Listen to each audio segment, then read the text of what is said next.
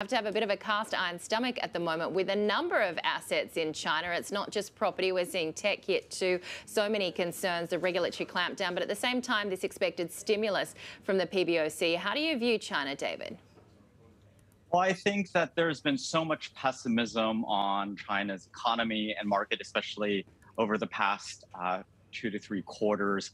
And I think that the macro backdrop appears to be improving somewhat in the recent comments that came out from the Central Economic Workers Conference. And we're going to see a pivot in terms of policymakers becoming a lot more accommodative on the monetary policy side and also instituting more fiscal stimulus. So I think that there are green shoots that are already sprouting.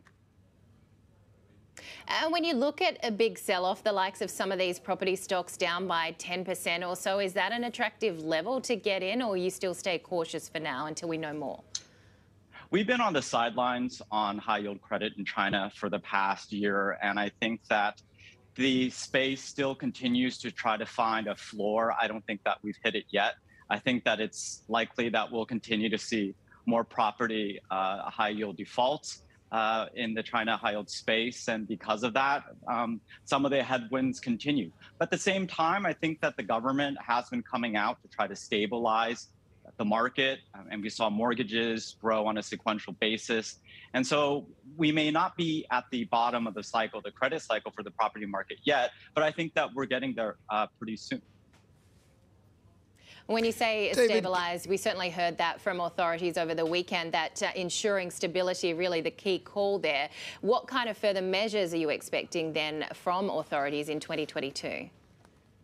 I think that comments recently by policymakers indicate that we could see forthcoming an additional policy rate cut on the risk reserve requirement, further short-term liquidity injections, and also perhaps bringing forward some of the fiscal stimulus from the second half of next year into the first half of this year on kind of the local government financing vehicle stimulus side. So I think that what's interesting to note is that while the rest of the world is normalizing and tightening monetary policy, China is actually headed in the opposite direction and loosening and both monetary and fiscal policies.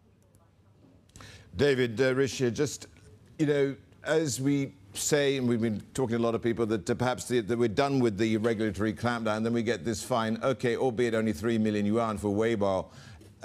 It does send a message that it's not over with, though, certainly.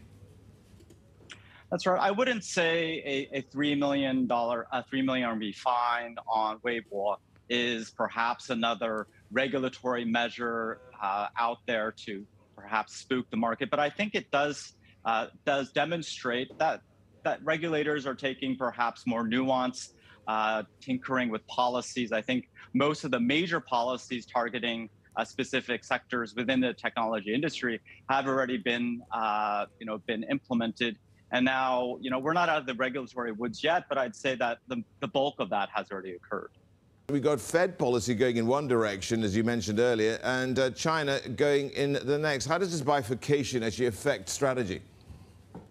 Well, I don't think that investors are really appreciating this bifurcation. And I think that this actually makes China a lot more attractive. And certainly we've seen risk assets generally respond favorably to loosening monetary policies. And I think that will occur in China. We take a much more constructive view on Chinese equities next year compared to this year.